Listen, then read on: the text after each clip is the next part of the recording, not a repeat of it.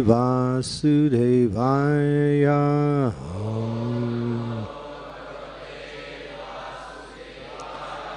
Om Namo Bhagavate Vasudevaya.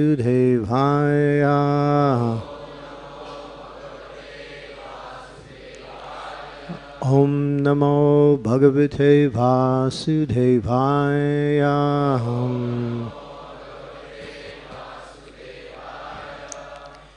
Canto 10, Chapter 72, text number 5. Chapters entitled The Slaying of the Demon Jarasandha. Tadeva Deva Bhavitas Charanaravinda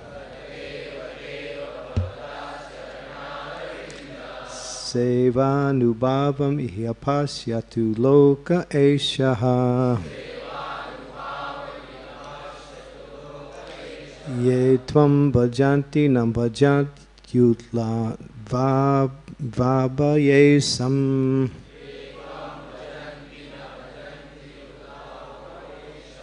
Nishtam Prabharsaya Vibho Guru Srinjaryanam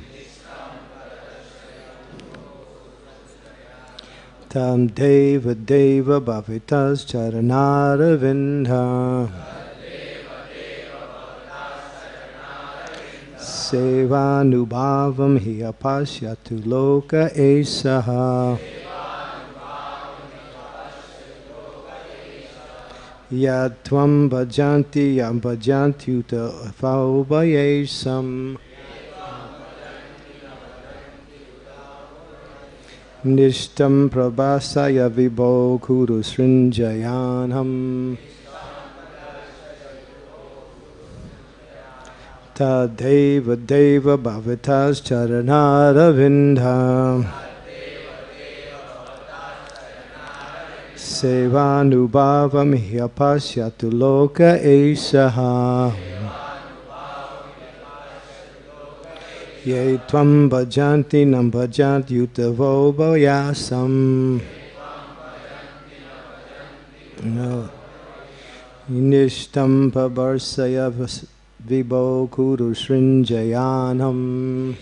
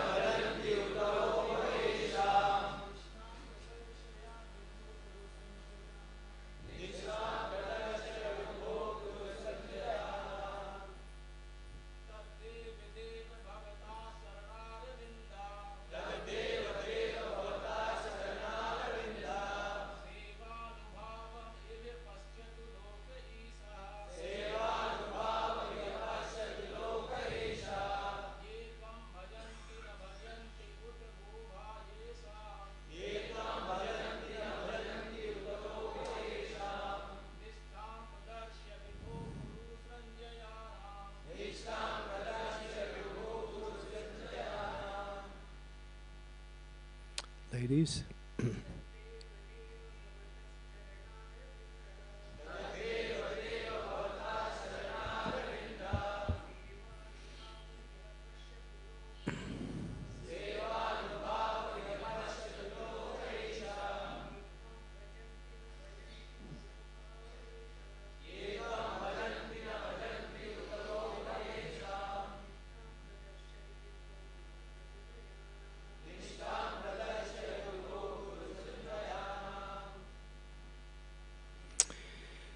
Tat, therefore, Deva Deva, O Lord of Lords, Bhavata, your Charanada Vinda, to the lotus feet, Seva, of service, Anubhavam, the power, Iha, in this world, Pasyatu, may they see, Loka, the populace, Eshaha, this, yea, who, Tvam, you, Vajanti, worship, Na Bhajanti, do not worship, Yuktava, or else, Ubhayesam, of both, Nishtam, the status, Pradarshaya, please show, Vibho, O all-powerful one, Kuru Srinjayanam, of the Kurus and the Srinjayas. Translation: therefore, O Lord of Lord, let the people of this world see the power of devotional service rendered unto your lotus feet. Please show them, O Mighty One, the position of those Kurus and Sanjayas who worship you, and the position of those who do not. So this is King Yudhishthira speaking, and he's speaking to Krishna and the assembly of great sages and saints. Please repeat, therefore, O Lord of Lords, let the people of this world see the power of devotional service rendered to your lotus feet. Please show them, O Almighty One, the position of those Kurus and Sanjayas who worship you, and the position of those who do not. Purport by the disciples of the A.C. Bhaktivedanta Swami Srila Prabhupada. Here we clearly see the heart of a preacher. The great devotee Yudhishthira Maharaj employs Lord Krishna to demonstrate plainly the results of worshipping him and the results of not worshipping him. If the people of the world could understand this, they could begin to recognize that Krishna, the Supreme Personality of Godhead, and that everyone is ultimately, if the people of the world could understand this, they could begin to recognize that Krishna is the Supreme Personality of Godhead, and that everyone's ultimate self-interest lies in surrendering unto him. As confirmed by great authorities, Yudhishthira Maharaj is a pure devotee of the Lord. And thus his actual motivation in discharging his duties as a king was to establish the supremacy of the Supreme Lord, Personality of Godhead. This is the real purport of the activities of the Pandavas, which are described in both the Srimad Bhagavatam and in the Mahabharata. Om Agyan Timidandasya Gena Jena Salakaya Chaksu Unmilitam Naishi Gurave Namaha Sri Chaitanya Manobhistam Staptitam Yena Bhutale Swayam Rupa Kadammayam Dadati Swam Padantikam Bande Ham Shiguro Shiyuta Padekamalam Shigurun Vaishnavamscha Sri Rupam Sagrajatam Sahaganat Raganatam Vitam Tam Sajivam Sadvaitam Sarvadutam Parijana Sahitam Krishna Chaitanya Devam Sri Radha Krishna Padam Sahagana Lalita Sri Vishakam Vitamscha. Hey Krishna Karuna Sindhu Dina Bandhu Jagatpate Gopesha Gopika Kanta Radha Kanta Namostute Tapta Kanchana Gaudangi Radhe Brindavaneshwari Vishabhanu Suti Devi Pranamami Hari Priye Pancha Kalpatarubhischa Sindhu Evacha Patitanam Pavanebhyo Vaishnavebhyo Namaho Namaha. Jai Sri Krishna Chaitanya Prabhu Nityananda Sri Advaita Gadadhar Sivasadi Gaura Bhakta Vrinda. Hare Krishna Krishna Krishna Hare Hare Hare Ram Ram Ram Hare Hare. Nama Om Vishnu Padaya Krishna Prastaya Bhutale Srimakti Bhakti Vedanta Swami Iti Namine.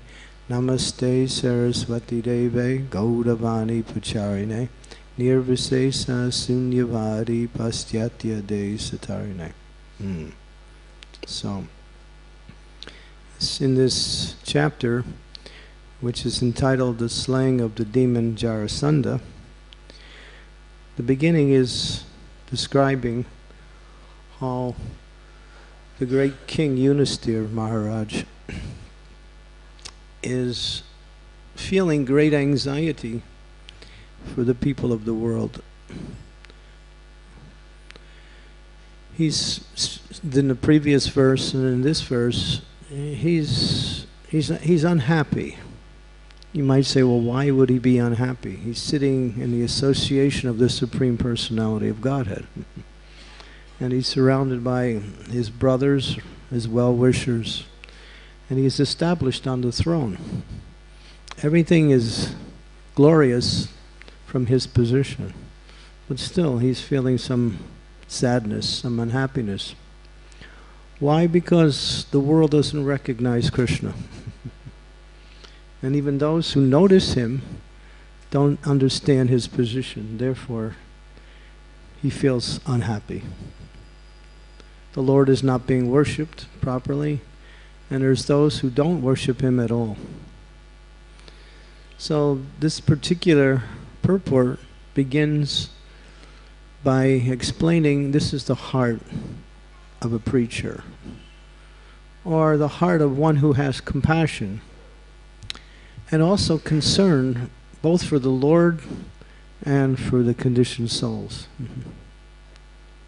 So here, Yudhisthira Maharaj he wants somehow or other for people to worship the Supreme Personality of Godhead. And because that's not happening, he feels unhappy. So, in our Krishna consciousness movement, there's two things. There's called Bhajananandi and Ghostanandi. These are descriptions or titles of those who take up the process of pure devotional service. A Bhajananandi is one who is satisfied by performing their own devotional service. What is that? They very nicely and very seriously worship the Supreme Personality of Godhead. But they are considered what we say second class. Why? Because they don't have compassion for people in general. Although they are fixed in their own worship, they fall short of actually pleasing the Supreme Personality of Godhead, because the mood of the Supreme Lord and of course the great acharyas who are representing the Lord is to give the mercy of the Lord to others.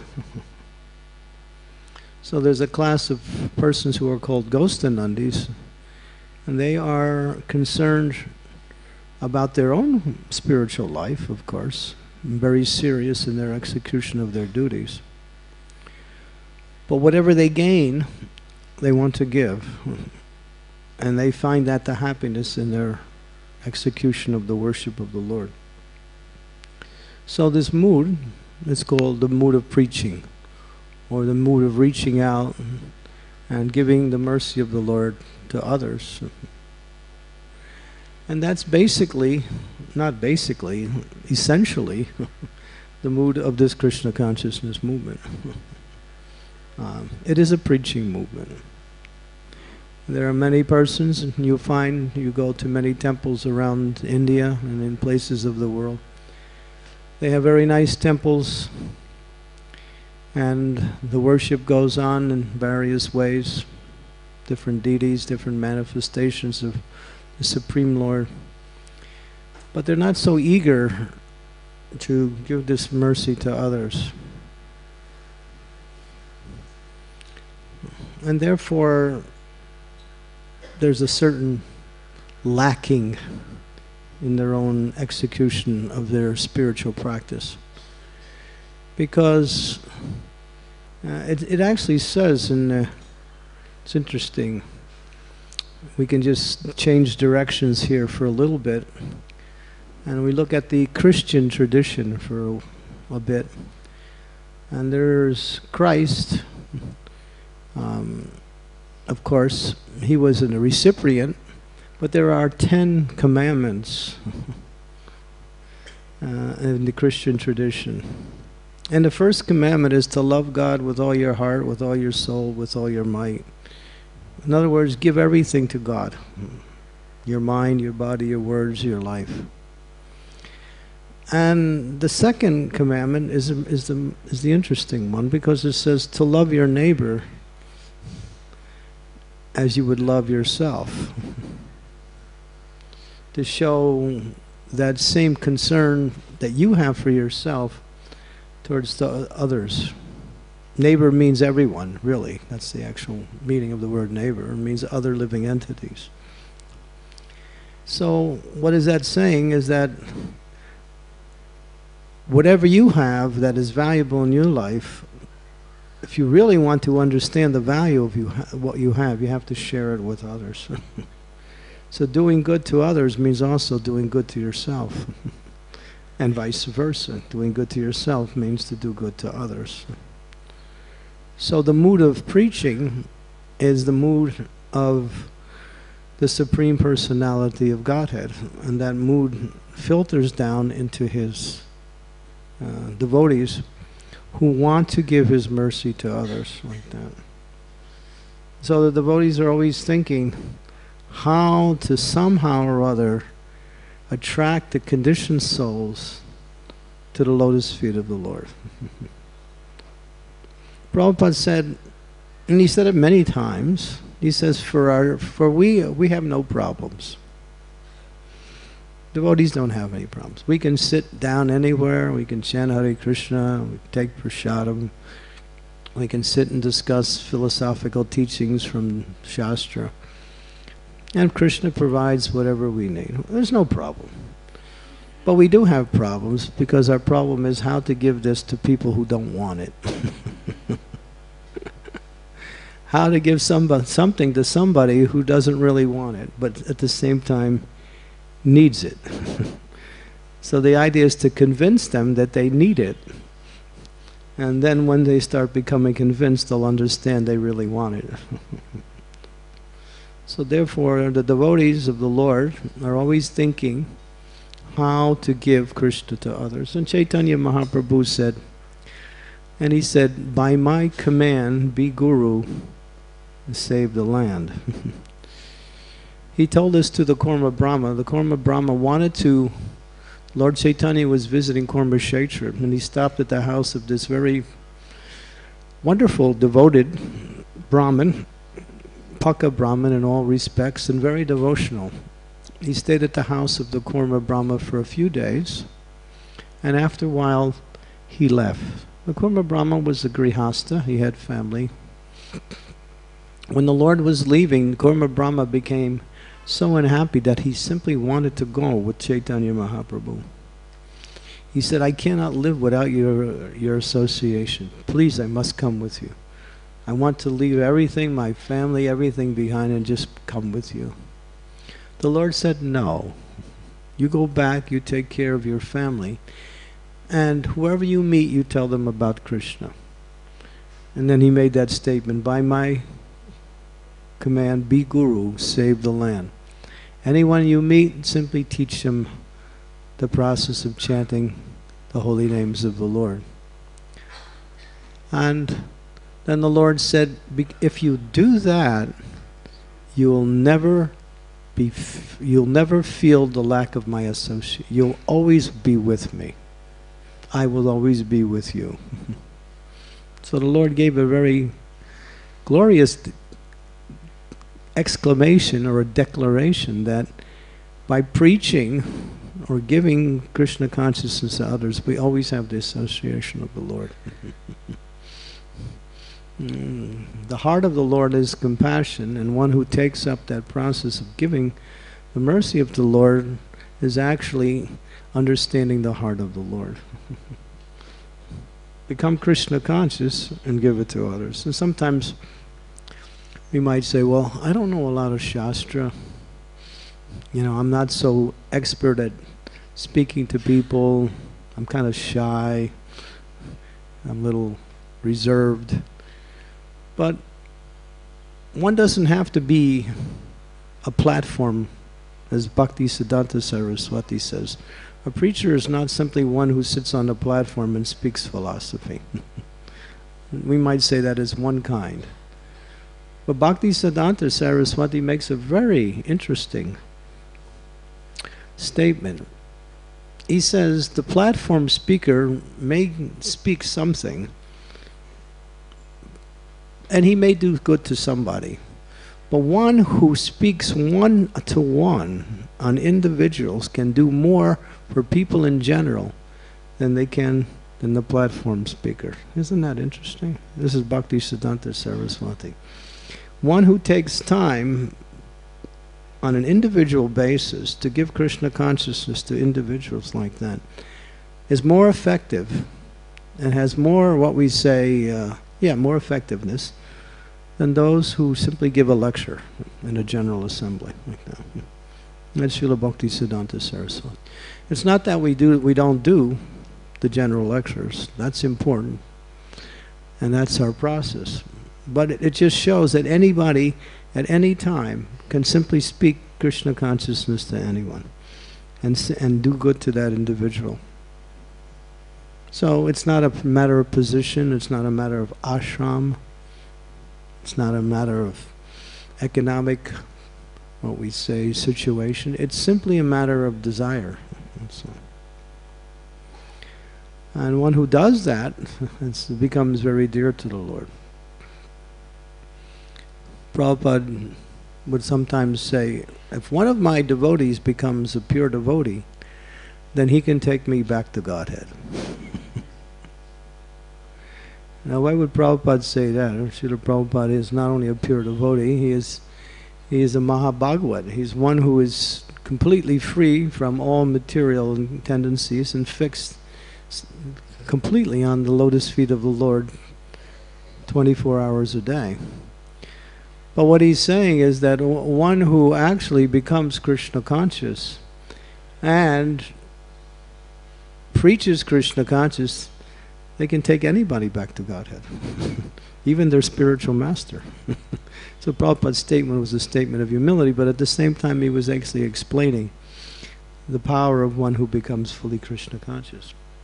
So Bhaktisiddhanta Saraswati, Bhakti Vinod Thakur, in one of his beautiful songs, writes, what is the process of Krishna consciousness? He sums it up in three aspects. He says, Nam Ruchi. Ruchi means taste. Not only taste, but a sweet taste. That which attracts for chanting the holy names of the Lord. Vaishnav Seva, serving the devotees of the Lord. And Jivadoya. Jivadoya is, Jiva means the living entities, Doya means mercy or compassion. Giving the mercy of the condition to the conditioned souls. So these three things are the heart of Chaitanya Mahaprabhu's movement. So now we are, what we say, in a particular time of the year when there is what is called the book distribution marathon. In fact, I was asked to speak about the book distribution marathon in this class. Not asked, I was told to. And I would prefer to be told to than asked to. And so this particular time of the year is the time where people celebrate holidays. And holidays means gifts. And people are out shopping more. Of course, India is now becoming like the Western societies, and so they're trying to pattern their lives around doing what the Westerners do, spend all day shopping. Not to divert too much attention from the subject matter, but in Western countries, here I think they said that the number one religion in India is cricket. That's what I was told anyway. And the number one religion in America is shopping. Everywhere there are shops and more shops. In fact, they even have signs say, "Shop till you drop." And people like to shop, only shop. In fact, it becomes so bad that actually, or so much of a fetish, when we say an urge to shop, that actually people actually become neurotic through shopping. You've heard of Alcoholics Anonymous,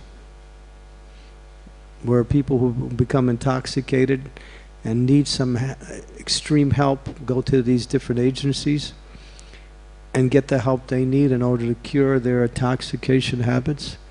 They have Alcoholics Anonymous, they have Narcotics Anonymous, and they have what is called shopaholics. Yeah, it's an agency where people who shop too much become neurotic. And not only become neurotic, but at the same time, they also deplete their economic sources and become bankrupt and wind up in great debt. Yeah. And there's articles and the different talks about shopping until you can't do anything else. So this is a time of the year. Of course, India is not that bad, but at least it's trying to catch up to the West in these areas. And so we're out there with our books. And so we try to encourage them. Here is the perfect gift for the holidays, Christmas, New Year's, whatever, like that. And people are more eager to buy things this time of the year, so it's more eager, it's more, what we say, more advantageous to distribute books this time. But if one receives a book, even if they buy it as a gift for someone else, even if they don't read it themselves, Prabhupada wrote a most amazing letter in 1977. The date is May 6, 1977. He wrote it to the German Yatra, the book distributors in Germany. And he talks about the glories of book distribution. He commends the devotees for their sacrifice in going out and bringing the mercy to the conditioned souls. And then in one part of the letter, he says something extraordinary. He says, if anyone gets a book, their life becomes perfect. If they read it, their life becomes perfect. If they touch the book, their life becomes perfect. And if they simply see the book, their life becomes perfect. He writes like that. Because these books are not simply, what we say, pages with paper and what we say, ink and various types of pictures. They're actually manifestations of the Supreme Personality of Godhead in literary form. Srimad Bhagavatam Bhagavad Gita are incarnations of the Supreme Personality of Godhead in literary form.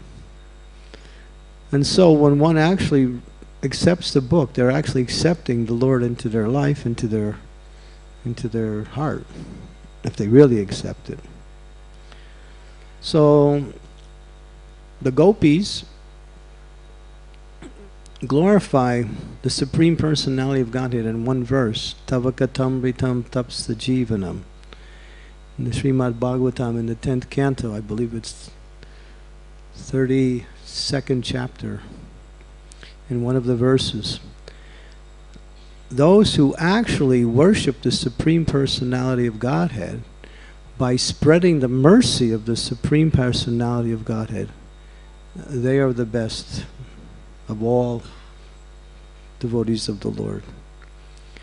A devotee never considers themselves better than another devotee, but the Lord sees that one who is distributing my mercy, Prabhupada said, they get special attention. As Prabhupada would use the example that those who are in a battle, you have the army, and then you have different aspects or divisions within the army. You have your cooks, you have your, mechanics, you have your different aspects of keeping the army going. But those who are on the front lines, they're doing the actual fighting, they actually get what we say the most attention and most care, because they're right in the heart of the battle.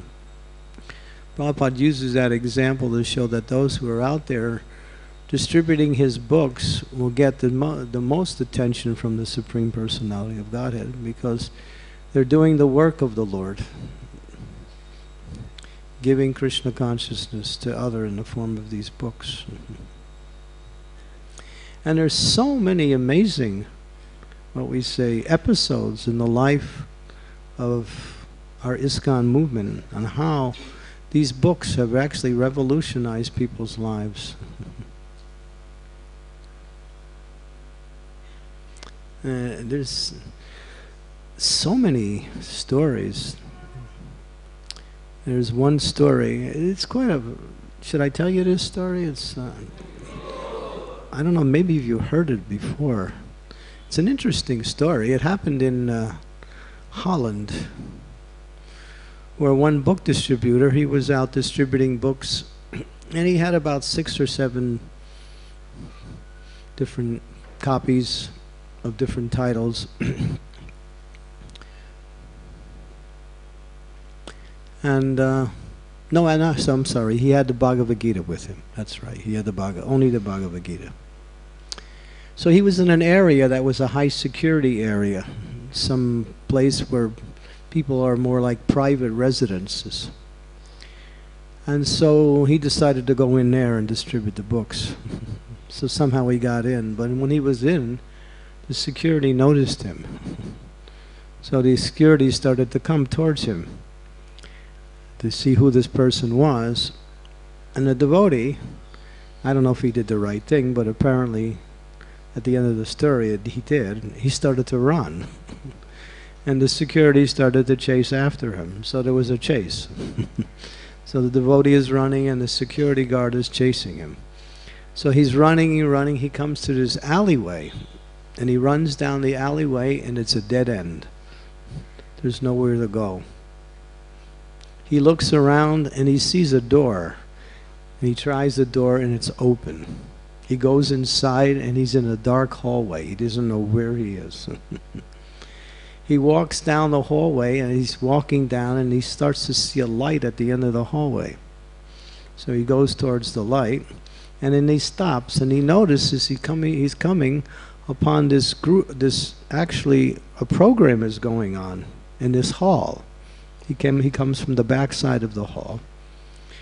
And a person is on stage and he's speaking. So he stops and he's listening.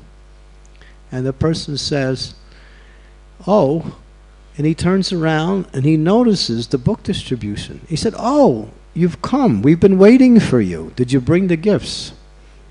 And the devotee starts taking the cue. Okay, yes, I brought the gifts. So he comes and he has all the Bhagavad Gitas with him. And he says, yes, here's the gifts. And so he said, oh, he has arrived. And then he takes the gifts, gives it to the person, and he starts giving it out to individuals. And then the person says, how much is that? And so he just gives a figure, a couple $100 or something. And the man writes him out of a check, thank you very much. And the book distributor says, can you let me know what kind of program this is? You know, he said, yes, this is the National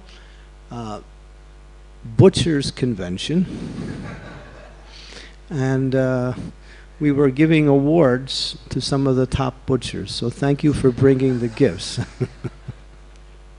So he distributed all his Gitas to the butchers,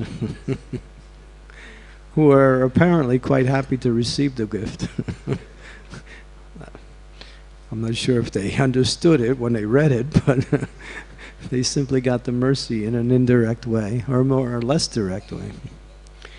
So these are some of how Krishna somehow or other arranges for those who are out on book distribution to do amazing things, to reach the conditioned souls, even by what we say by chance. There's one other story, which is one of my favorite stories. It happened in America, where one man, he was feeling quite depressed,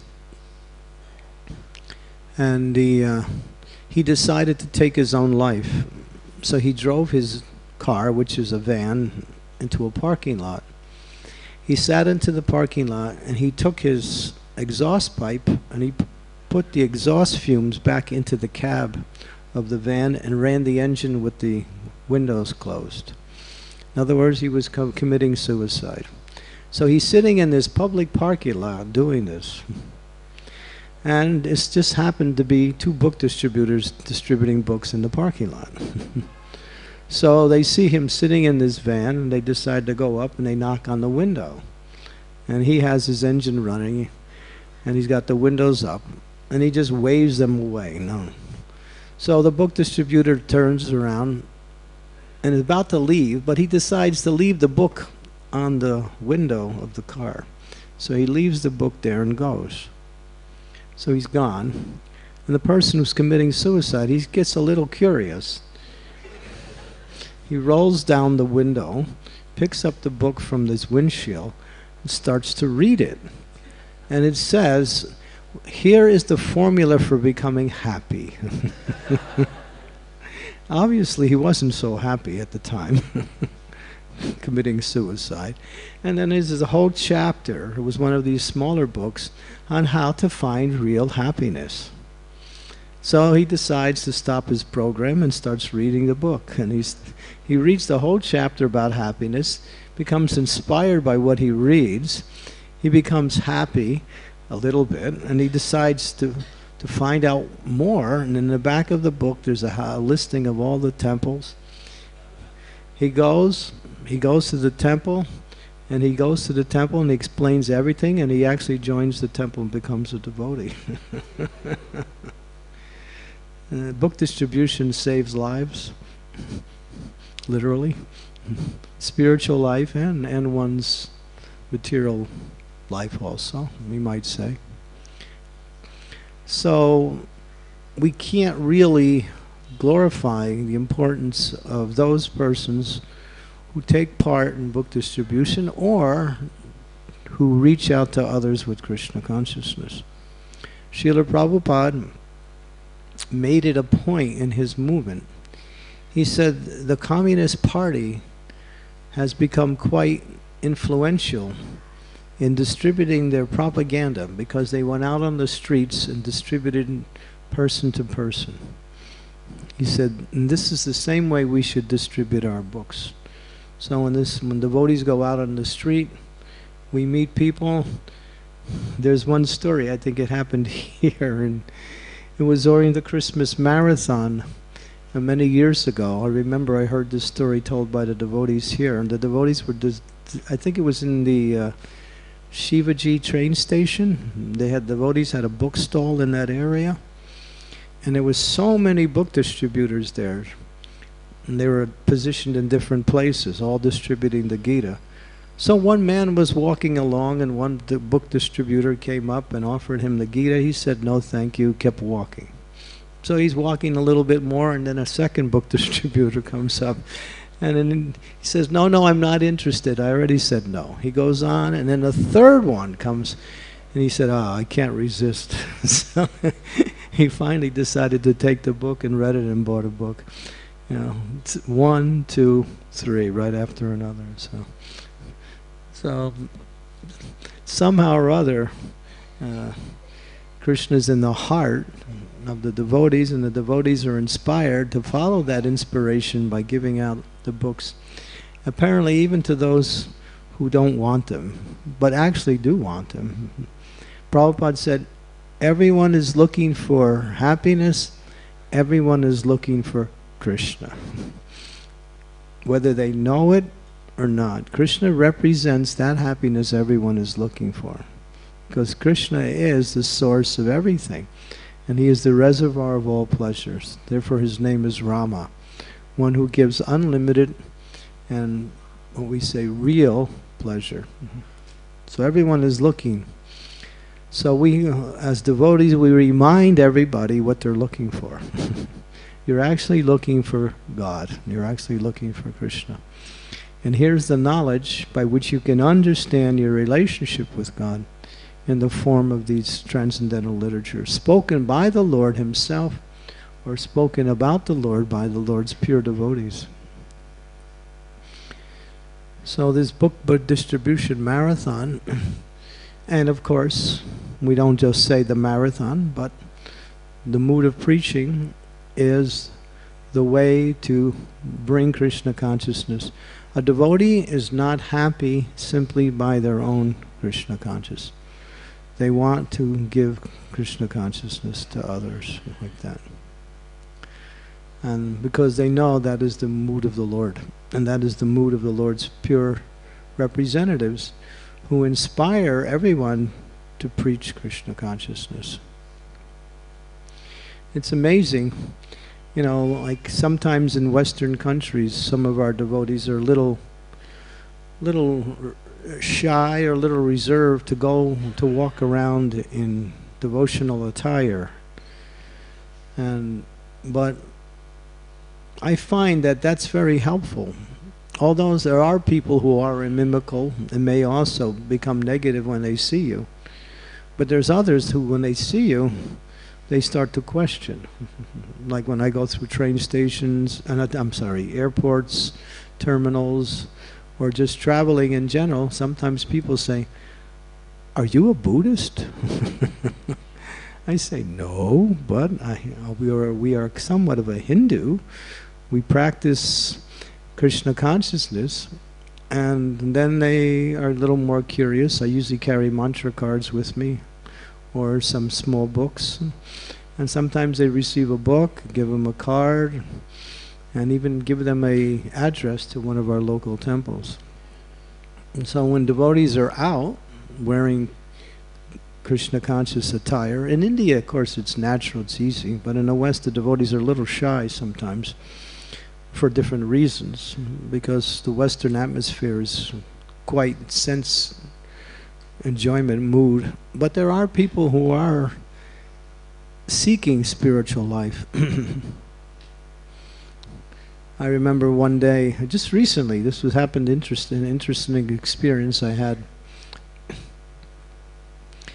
I was in Detroit, Michigan, and we were preaching, and the next day we were supposed to leave to fly to Hartford, Connecticut, and it was 2 flights.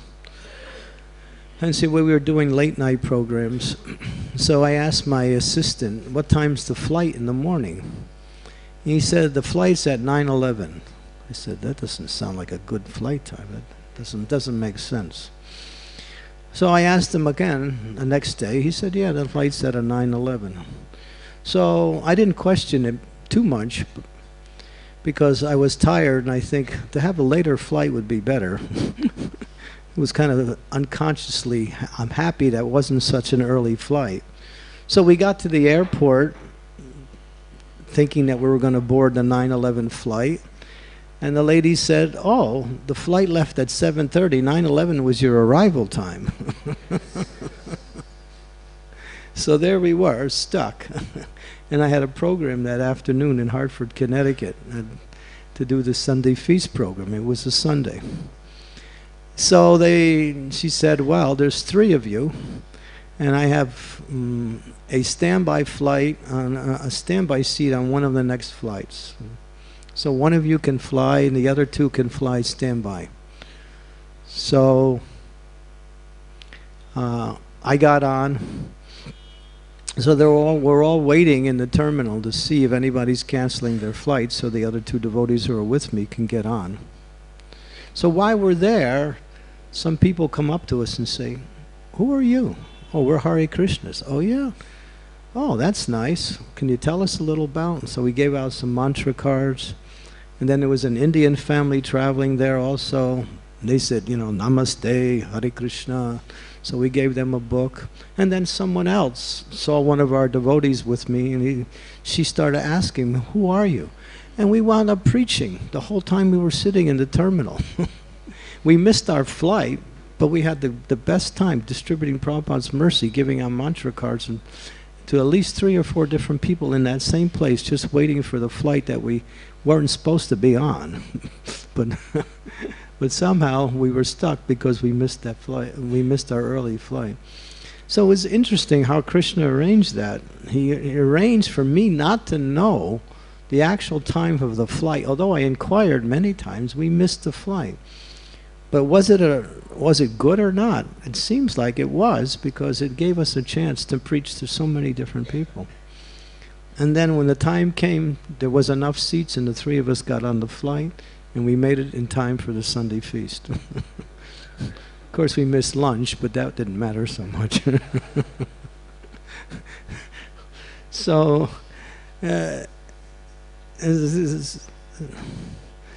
because we were in the mood of preaching, Krishna continued that and gave us a chance to reach some people who may not have had the opportunity to receive Krishna's mercy like that. So this is Krishna conscious. That if we simply practice the mood of our own devotional service in the mood of when can I give Krishna consciousness to others, pray for the opportunity to give that mercy to others. So this book distribution marathon is an acceleration of going out and trying to meet the conditioned souls. And Prabhupada said, flood the world with books. Everywhere people turn, they simply see one of our books. They can't get away from it. And that way, Krishna consciousness will spread more and more. Because these books are magical.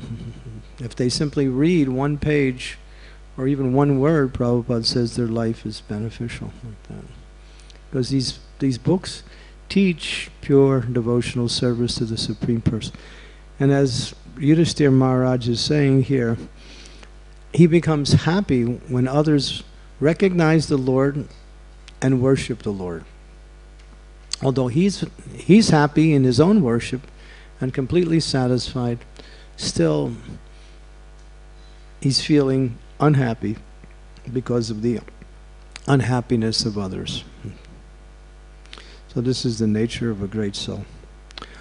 Okay, any questions or comments? No.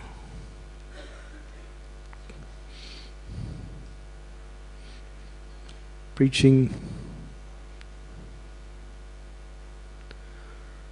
Okay. Hare Krishna. There's one question here.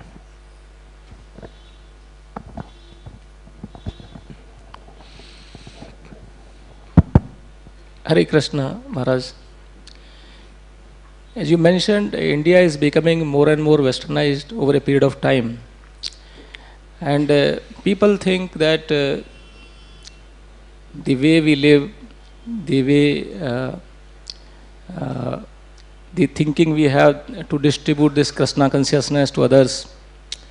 In fact, we live in a society which is becoming more and more Western, and I have seen people, they dislike us, the way we live. They think these people, they are somehow, away from the reality. They are somehow, people, those who are, traditional type of people, and they do not know actually what is the aim of life. They feel like that. So many times we feel that somehow we should try to tell them what is this Krishna consciousness. We have that desire, but somehow we are reluctant whether they will take it. And it's a fact, they don't want to take it because they themselves, they feel that these people are on wrong track and we are at right track. So in such situation, how to convince them, how to give them Krishna consciousness? Well,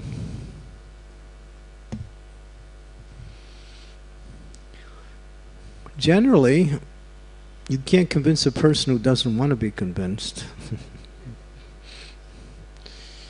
But circumstances might find themselves in a situation where turning to God is the only solution to their problems that they experience. So a lot of times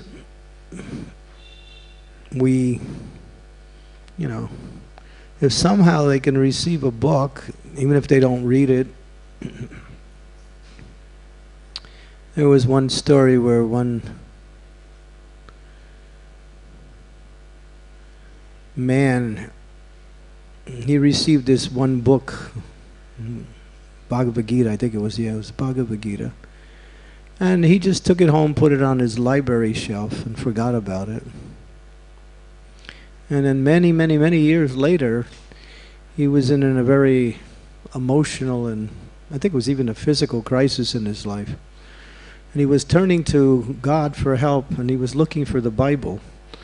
So he went onto his bookshelf trying to find the Bible, but he just came across the Gita instead.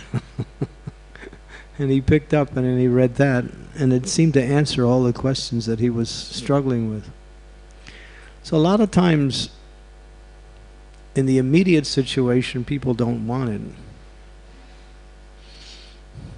But somehow or other, through some contact or something, that we can somehow connect with people that let them know that there's a temple here.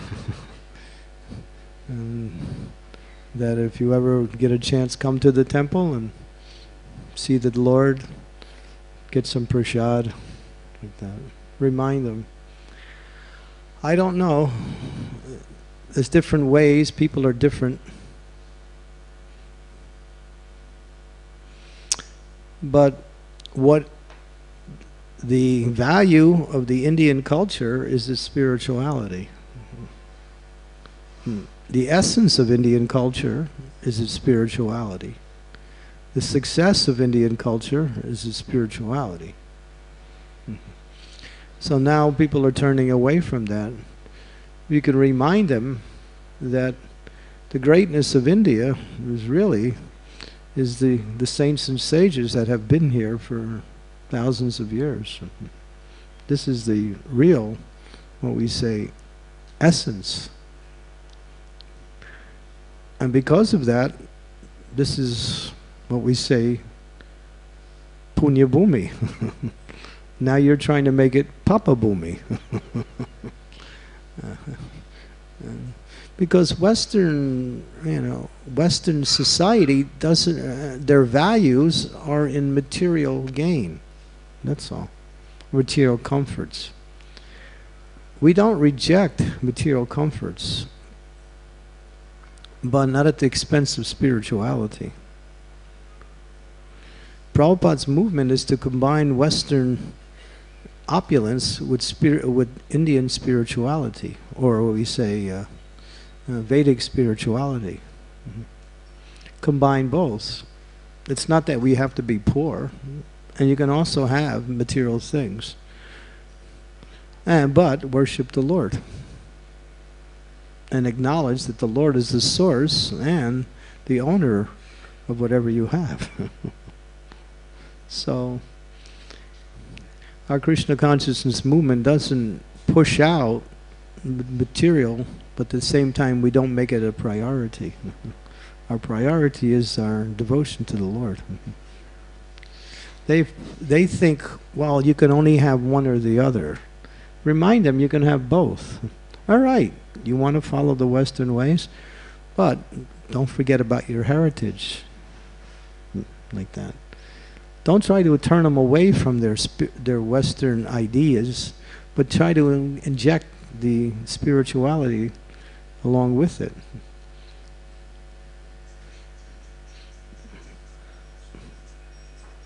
That's how you more or less can reach people without turning them off and like that.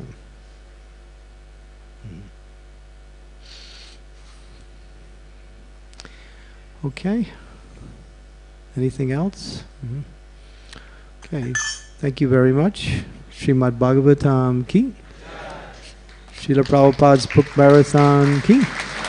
Gaur Premanande.